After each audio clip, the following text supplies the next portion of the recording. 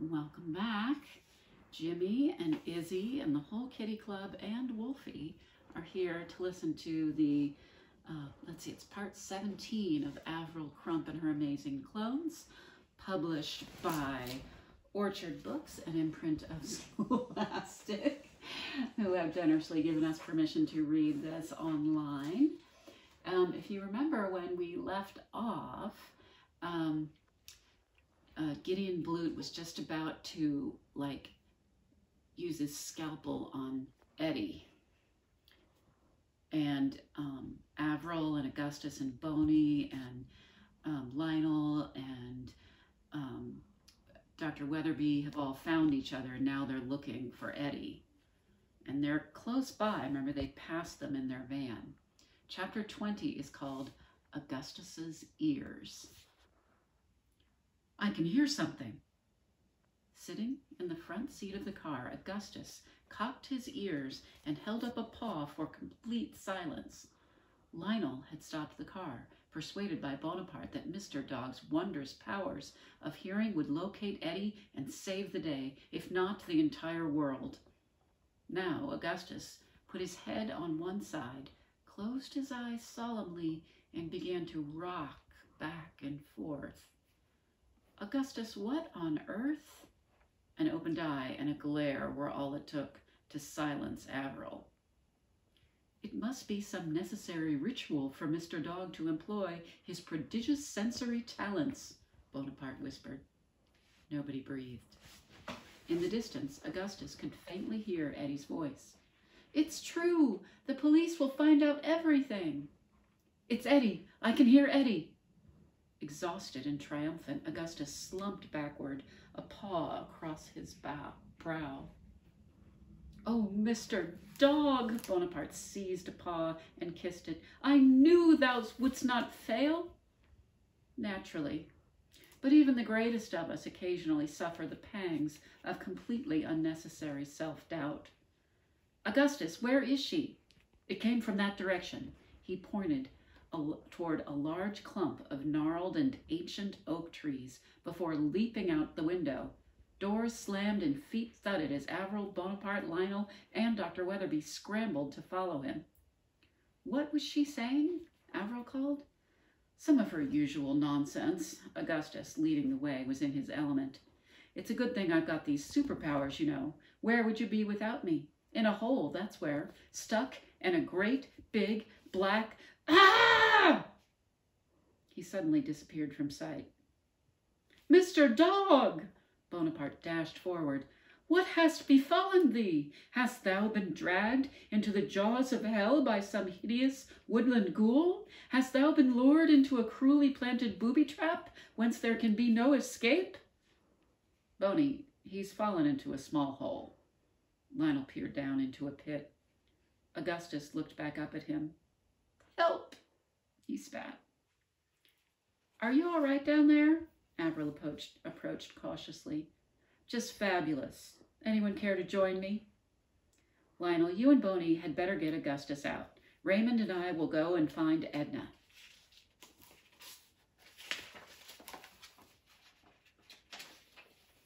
Oh, will we? Said Dr. Weatherby. Like I said, Raymond, it's a long way out of these woods without a car. Dr. Weatherby glowered at her, but he didn't speak again. My brave little Avril. Lionel seized her hand. Avril blushed. She now bore a startling, though not unappealing, resemblance to a lightly boiled beet. Bonaparte clasped his hands and gazed at the couple. A moment of your time. An irritable paw shot out of the hole. Lionel and Bonaparte began to pull at it as Avril and Dr. Weatherby hurried onward through the oak grove. Moving with remarkable speed, Avril thrust aside a couple of shrubs. The voices ahead of them were getting louder. It's hard enough with mutant brats offering opinions left and right and center. I will not tolerate your input as well. Suddenly, Avril could see Eddie. She was in the middle of the clearing ahead, tied up and hovered over by a scalpel-wielding Gideon. Edna! Quick as lightning, Dr. Weatherby seized Avril's sleeve and pulled her behind a large tree trunk. Stop, you stupid woman, he whispered. We can't just go barging in there. Nonsense! There's 2 of us and only... Avril had just seen the clone of herself. It was stomping around irritably and muttering. Unlike the rejects in the cabinet at Gargoyle Manor, it possessed the correct number of limbs, but that did nothing to comfort Avril. Setting eyes on a walking, talking, living, carbon copy of herself was an experience she never wanted to repeat. "Not a pretty sight," said Dr. Weatherby. "Raymond, this is no time for your nasty wisecracks," Avril whispered, but Dr. Weatherby's normally smug mouth was set in a tight line of distress. Avril started again. "Okay, Raymond, here's the plan. We're even. 2 of us and 2 of them. We'll just go over and demand they give us Edna."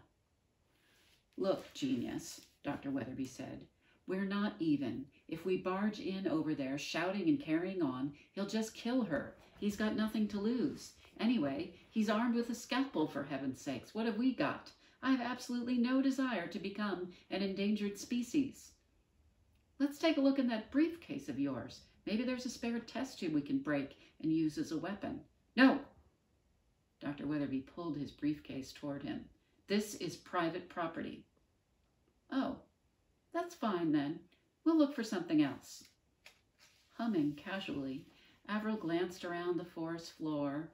Then, catching Dr. Weatherby off guard, she leapt forward and snatched the briefcase out of his hands. Before he could grab it back, she had smashed it on a nearby rock. It fell open to reveal its contents to the pale moonlight.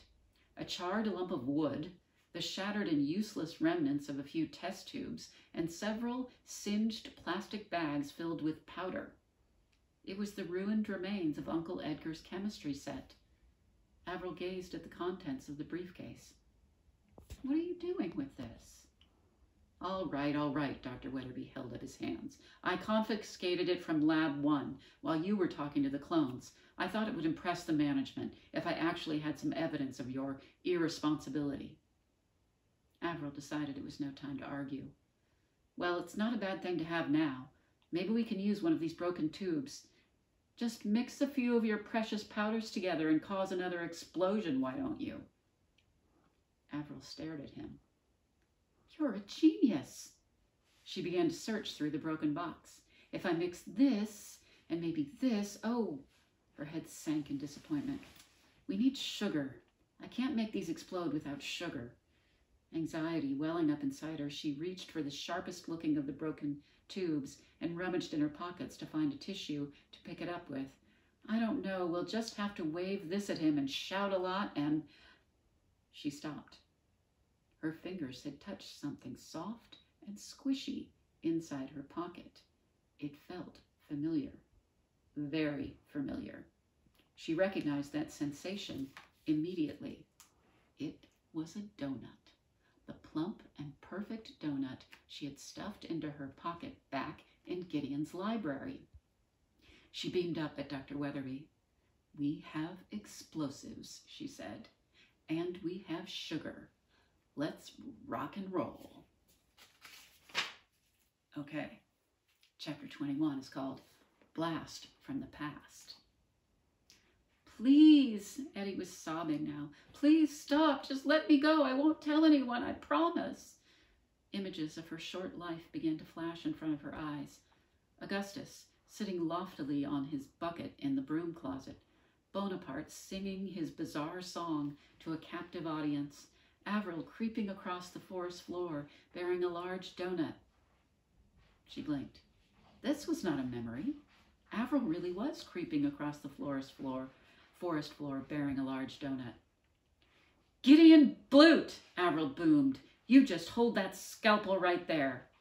Gideon turned around, his face contorted with rage. "Avril!" he snapped. "Well, obviously. Not you. I'm talking to the other one. Avril, too. Get her." "I wouldn't if I were you," Avril said as the clone lumbered toward her. "This donut is packed with explosives. Any sudden movement and it'll blow." Avril, too, stopped in her tracks. She looked back at Gideon. "Well?" "It's very simple, Gideon." Avril took a wobbling step forward, then steadied herself as Dr. Weatherby gave a warning yelp. "Nobody needs to die. Just put down that scalpel Scalpel, untie Edna and let her go. Gideon smiled. He looked very handsome in the icy moonlight. I think you have made a terrible mistake. No mistake, Avril said. I will do this if I have to, Gideon. There are enough explosives in here to send us all on a one-way ticket to Kingdom Come. As soon as she had spoken, she felt that she had made a terrible mistake. She won't drop it. Avril, too, was eyeing the donut. It looked awfully tasty. She licked her lips. If it blows up and kills us all, it'll kill the little girl as well. Gideon twirled his scalpel again, tapping his silver signet ring as he did so.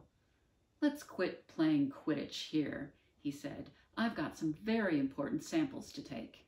Let her go, Avril repeated. You don't want me to detonate this, Gideon. Really, you don't. Gideon looked at Avril with utter contempt. Go back to the hole you crawled out of, Dr. Crump, and leave me to my work. He clutched the scalpel tighter. He stared back down at Eddie, then raised it high above her head. No! Avril lunged forward in panic. The donut tumbled from her hands. Get down! Dr. Weatherby screamed. Everybody hit the ground at precisely the same moment as the donut. There was no explosion. Ow! Dr. Weatherby was the first to break the silence. I think I broke my ankle. I knew they were bluffing. Avril, too, lumbered to her feet and waddled forward.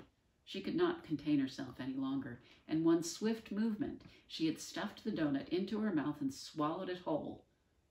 Then she burped. Tasted a little funny. She burped again, much louder this time. It sounded like a small car backfiring. This is all very entertaining. Gideon was on his feet again. Do your job, he told Avril, too. He pointed at Avril. Kill her. The clone was not listening. She looked like she was in a lot of pain and put a hand to her stomach. Must have been bad, she said. A deep, low grumbling was emanating from her middle. Then it became a rumble. It was getting louder. Her eyes locked onto Avril's. They spoke in unison. It's going to blow. Gideon smiled at the two horror-struck Avrils. If you will excuse me, he said, I have somewhere else to be. No! Avril, too, was lurching around as the donut ricocheted in her stomach. You can't just leave me. Help me. Gideon looked puzzled. Help you? He said. I should never have created you in the first place. You've been nothing but trouble. I will stick to pure breeds in the future. The clone lurched past him and toppled to the ground in agony, legs and arms flailing. She landed directly on top of Eddie. Avril shrieked, Get away from her! Hey! The shout came from the right side of the clearing. Where's Eddie? Gideon swiveled around. It was Lionel, Augustus, and Bonaparte, advancing in as threatening manner as they knew how. Augustus was growling ferociously. Lionel was brandishing a wooden stick. Bonaparte was shrieking. What have you done with her? Lionel roared, purple-faced. He reached for his old police identification badge, then decided it would not be all that much use in these circumstances. Instead, he raised his stick high in the air. Gideon moved fast. He seized Avril around the neck. His scalpel glinted. Come one step closer, he informed Lionel, and I will use this. Lionel hesitated. His stick wobbled. I think Dr. Crump will accompany me to the van, Gideon said pleasantly. He began to drag her backwards, his sharp eyes watching Lionel, Bonaparte, and Augustus. I am sure that her current position means that none of you will try anything foolish. Edna's over there. Avril jerked her head backward. Underneath my clone. You have to save her, she said. There's a bomb. The rumbling was almost deafening by now. Lady Avril, Bonaparte wailed. The three of them were frozen with indecision, and then a movement across the moonlit clearing drew all their eyes toward it. Don't just stand there, Avril gasped at the three. Save Edna. Ah, heroics in the face of certain death, Gideon said. He was nearly at the van. Well, he said, it will be a shame to leave all this behind. It's been a blast. Avril could not understand why Lionel, Bonaparte, and Augustus were simply staring. Then she heard a noise behind her. Abandon me, would you? It was Avril, too. Clutching her roaring stomach, her eyes were ablaze. Gideon pivoted around to face her, almost losing his balance in surprise. "If I go," Avril too looked at her hateful creator, "I'm taking you with me." Gideon blinked. For the first time, he looked unsure of himself. His hold on Avril slackened slightly.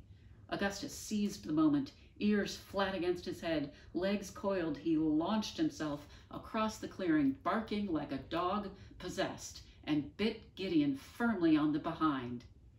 With a scream, Gideon let go of Avril and swiped at Augustus. Avril stumbled out of his grip and began to run toward Eddie, just as Avril too grabbed Gideon in a lethal bear hug. "Didn't you say it had been a blast?" she grinned. The whites of Gideon's eyes glowed in the moonlight. There was a howl of fury, then an explosion. Then a brief moment of perfect silence. "Mr. Dog!" Bonaparte, pink from head to toe with a light coating of jelly, was the first to arrive at the cloud of smoke that billowed from the place where Gideon, Avril too, and Augustus had been standing. He began clawing his way frantically through it. Avril, bright red from head to toe with thick coating of jelly, staggered to her feet. "Augustus!" Her heart froze. "Where is he?" "He is gone!" Bonaparte's howls filled the ashy air. "He was blown away!" "Untie me!" Eddie called to Lionel. She held up her jelly-covered hands. Avril dropped back down to her knees and crawled into the thickest part of the smoke. She could just make out the shell of the van and a singed and tattered lab coat, but Augustus was nowhere to be seen. "Any sign of Gideon?" Lionel asked as she backed out of the smoke. "I can't see anything but his lab coat," Avril said. "Perhaps we'd better hunt around, though, just to be certain." "He's a goner for sure," Lionel said, "but that explosion will have been heard for miles around. The police could be here any minute. We just need to find Augustus and get the clones out of here." "We cannot find him, Mr. Lionel." Bonaparte was clinging to a tree, his tears streaking through the jelly on his face. "Mr. Dog hath sacrificed himself to save us all. He is dead, dead." Eddie cupped her hands around her mouth and shouted as loudly as she could, "Augustus! Gus! Where are you?" But there was no answer. Bonaparte began to sob. "He shouldn't have done this," Avril choked. "He shouldn't have saved me." Lionel put a helpless and sticky hand on Bonaparte's shoulder. "I don't know what to say." "Edna, can you see him?" Avril ran to join the little girl, who was hacking her way through thick shrubbery.